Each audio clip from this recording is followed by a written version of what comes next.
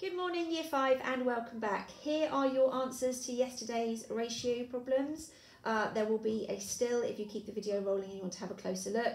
I have tried to include a little bit of working out to help you, and again, if you did yours in a slightly different way but you got the same answer and you can explain mathematically what you did, then that's absolutely fine.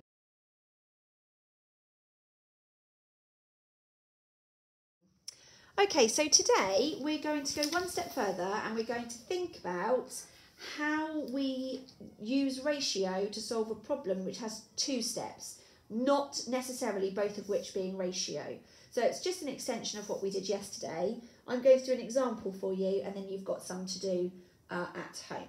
So the ratio of the number of boys to the number of girls at the theme park is 3 to 7. There are 24 boys at the theme park. If they have to pay £50 each to enter the theme park, find the total amount of ticket cost the girls have to pay. So again, it's quite wordy, there's quite a lot in there, and we are going to have to do more than one step to find the answer.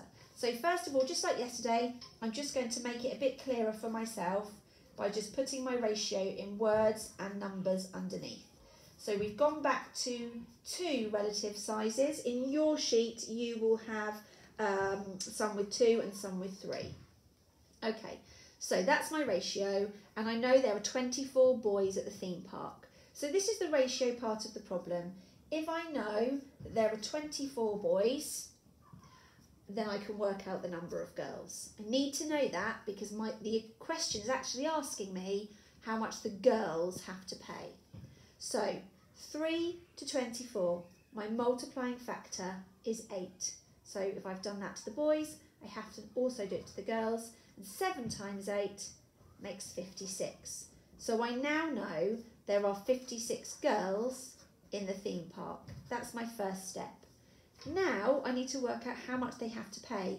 So I have to do a multiplication here of 56 multiplied by 50. There are different ways to do this. You could, of course, do a written method if you want to.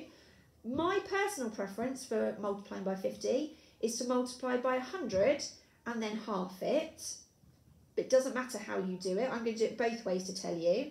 So 56 times 100, well, we know when we times by 100, the digits move 2 places to the left. So 56 times 100 is 5,600.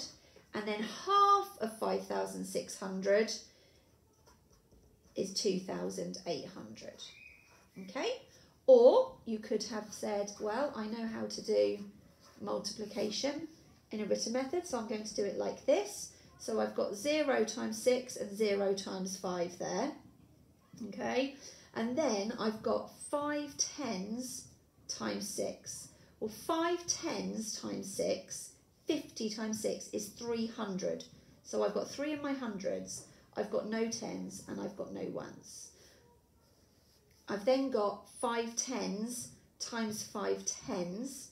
So that gives me 25 hundreds, and I've already got my 3, giving me 28. So either way, you get the answer 2,800, which means the girls had to pay a whopping £2,800 altogether.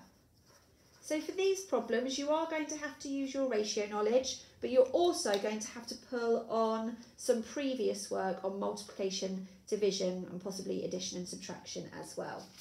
So I have some problems for you to do. Have a little go, and then I will come back tomorrow with your answers.